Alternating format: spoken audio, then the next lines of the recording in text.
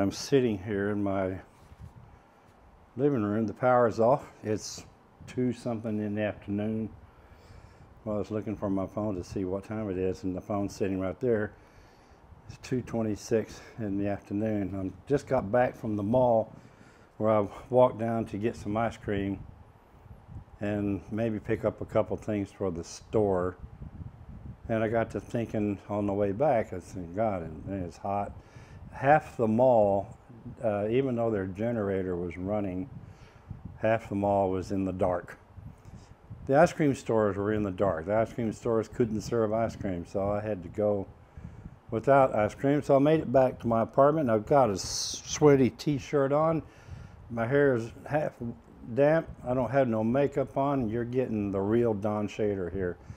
You know, because I got to sitting here thinking, since I can't do anything, I have a fan running over here that's plugged into the circuitry that the refrigerator is plugged into, that's being powered by our little piece of shit, chicken shit generator that we have in this building, this little 4-cylinder diesel piece of garbage that goes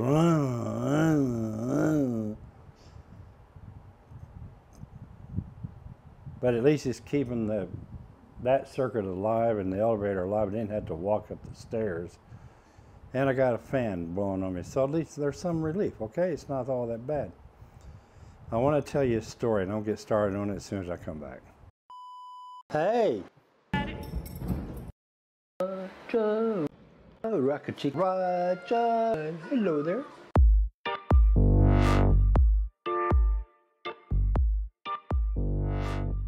So one of the, a lot of people have asked me how I like the United States. How was my trip to the United States? It's gone for 2.5 months. I never really told the whole story about why I was going there. I went there originally just to go take a little 3-week vacation. That was my plan, take a 3-week vacation and go visit some of my neighbors before they died, because all my neighbors are all elderly people and near the end of their life. I got one that's 99 years old. One of my favorites is 87 years old. Hi, Carmen. And I love you, Carmen. I miss you. And a couple other neighbors that actually ended up in, assisted living that I didn't expect. But anyway, so, but it turns out that I ended up staying there longer because of the state of emergency, okay? And so I thought, well, I want to go there. Here's my expectations. I'm going to go there. I'm going to buy me a motorcycle. I'm going to find me a motorcycle on Craigslist. I'm going to get me a helmet, a jacket, and some gloves. And I'm just going to go riding like I used to do when I lived there. I've rode motorcycles since I was 16 years old. I went for a period of about 30 years where I didn't have one. And then I resumed riding back in 2003. And then I've had, 10 or 15 different motorcycles since then. So I said, I'm going to buy me a bike, maybe another Honda Goldwing that's got some miles on it I can pick up for $4,000 or $5,000, it's $7 or $8, whatever, Go ride and get it out of my system, and then put it up for sale when I'm ready to come back and get some friends of mine to sell it for me on Craigslist and hopefully get my money back. So I bought this motorcycle. There was an ad on Craigslist. And it's the first time I looked at one of these bikes. It was a Yamaha FJR 1300. It's a 4-cylinder, little powerhouse of a bike. It's 154 horsepower. It had a tuned exhaust system on it, modified exhaust system on it. Probably gave it another 10% horsepower. This thing was a screamer. I mean, it's for a sport touring bike. I think they use this bike in some areas they use it for a police motorcycle. But anyway, I bought this. But the thing is, I kept it for 29 days and then I sold it. I think I probably put maybe 150 miles on this bike the whole time I was there. I never once got to go and have my dream rides that I thought I was going to do. So, you ask them, well, why did you buy it, Don? Well, it's just like, why did I sell my condo? Why so many of the decisions that I've made over the last few years, I just cannot explain. Maybe if there's a higher power, he or she has something to do with that. I don't know. But on this motorcycle, I went and looked at this bike. The guy that was selling it was terminally ill. He had some kind of cancer, and they've done everything they could do for him, and now he's just basically getting rid of his stuff and liquidating and giving money to his family and stuff. And I guess he's just waiting for time to go to hospice, you know. But I kind of had a soft spot for the guy. And the thing is when I showed up to look at this bike, I sat on it, and something just didn't feel quite right about it. And the problem is that when I sat on it and put my feet on the pegs, which my feet were up under me, and I felt like I was about an inch too far away from the handlebars. So it felt like I had to lean forward a little bit. And I thought, I don't know if this is going to be comfortable or not, because I'm used to a prone seating position with my legs out in front of me, my feet out in front of me, and I could lean back against my backrest, and I could still hang on to the handlebars.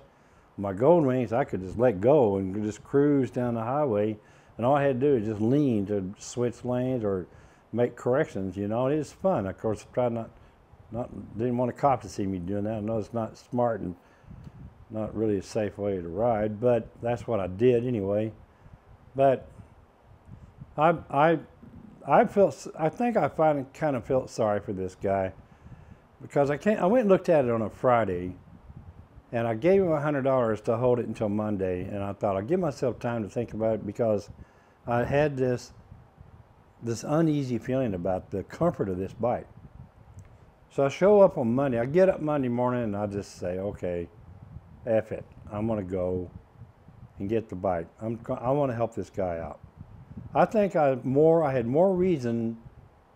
When I look at the reasoning for buying this motorcycle, I honestly believe that there was more reason to help him out and make his end of life smoother, if that's at all possible. And I'll work this other stuff out. I'll figure out a way. So I ended up, and I bought the bike, and then the first couple of days I rode it, I was fine, it was okay, but then when I took a little trip out on the road, on the highway, I didn't make it 30 miles, and I had to stop and stretch my legs, pull my pants out of my crotch because they were like all bunched up, you know, and it had this tiny little seat on it. It was like a little seat like this, and my butt felt like it was like this. It feels like I have a fat butt. I mean, I can remember 10 years ago, I'd hold up my underwear and it'd be like that, wide. Nowadays, it's like that, you know. At least that's what it feels like. But, you know, the bottom line is that the bike just wasn't really a good fit for me. So I ended up, I just tootled around town a couple times, went to lunch with it, and then I just said, well, to hell with it. You know, it's got a few more weeks to go, and I'm going back to Ecuador, and I might as well go ahead and put it on Craigslist and see if I can get some bites on it. Well, hell, the very next day, it took off down the road with a new owner on it. 40-year-old woman showed up and bought it and paid me cash and gave me my money back. I paid $4,500 for it. I listed it for $49.95. She offered me $4. I said, I can't do that. I can meet you in the middle and get $4,500, and that's what she did. She gave me $4,500 for it. The only thing I lost was I bought some insurance, but I got most of that back from Geico. Thank you, Geico. Even though I hate that I'd like to squish that little lizard. But anyway, I got most of that money back, and one of my Canadian neighbors took my jacket and helmet and stuff off my hands, and I came out good, I think. I enjoyed that motorcycle. It cost me probably $50. But you know, I got rid of it, and maybe that's just the way that person up there is looking out for me. And I helped somebody, so then they helped me get rid of it. That nightmare was over with, you know. So that's really all I wanted to tell you about. You know, yesterday I did a video with Stella, and we talked, you know, about things that's going on here. And yesterday I felt pretty good. Stella always makes me feel good. Sometimes she makes me mad, but most of the time she makes me feel good. the only reason why she makes me mad is because she just brings out my faults and she points out, makes me realize how stupid I am sometimes, you know. But I get over it pretty quick. She's pretty hard to be mad at. I can't be mad at her very long. But anyway, I don't know how she's put up with me this long, but she's my best friend in the whole wide world. So anyway, but today I'm a little down and out because it's hot and the power is off. I see no end in this. I got neighbors that across the street, 2 of the buildings across the street from me, their generators quit. They have no generators, so I shouldn't complain because they don't have anything. And I got a neighbor that's a little bit overweight, and I know that this is taking its toll on her, you know. And believe me, it won't be long. That problem will go away because you don't live here and be overweight. It just, well, unless you're like me, but you know. But anyway, I'll be glad when this passes. I know it's going to pass. I'm trying my best to be as positive as possible about all this. But man, I tell you, sometimes it's pretty tough, folks. But you know, I've been here 3 years and we've had shit happen here. Assassinations, shootings right down the street. Now there's been 3 mayors assassinated in the last 3 years. And I'm worried about our president being safe and getting through this crisis. And I don't know that there's ever going to be an end to this war with the cartel. But anyway, trying to keep positive. I want to spread positive vibes to as many people as I can.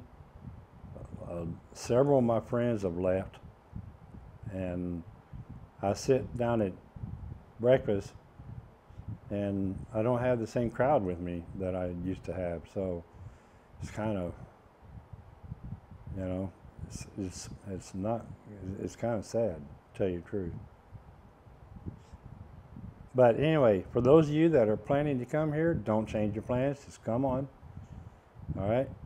Just come on. You make up your decision. You make your mind up, and you make the decision. Don't listen to too many YouTubers, okay? I'm not going to tell you this. It's rainbows and unicorns. If you want rainbows and unicorns, there's a couple that I know that used to produce videos on Ecuador. You can go listen to them. They can give you all kinds of false positives. In my opinion, that's just my opinion. My opinion, and $20 won't get you a cup of coffee. That's just how I feel about it. So anyway.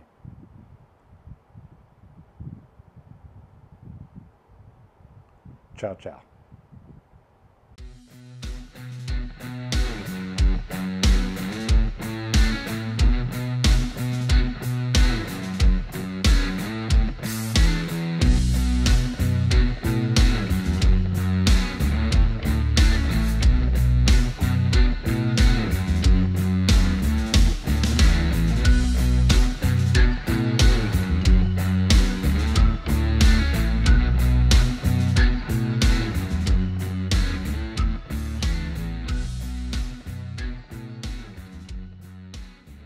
Blue, 42.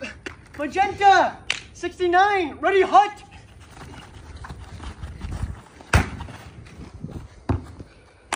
Catch the ball.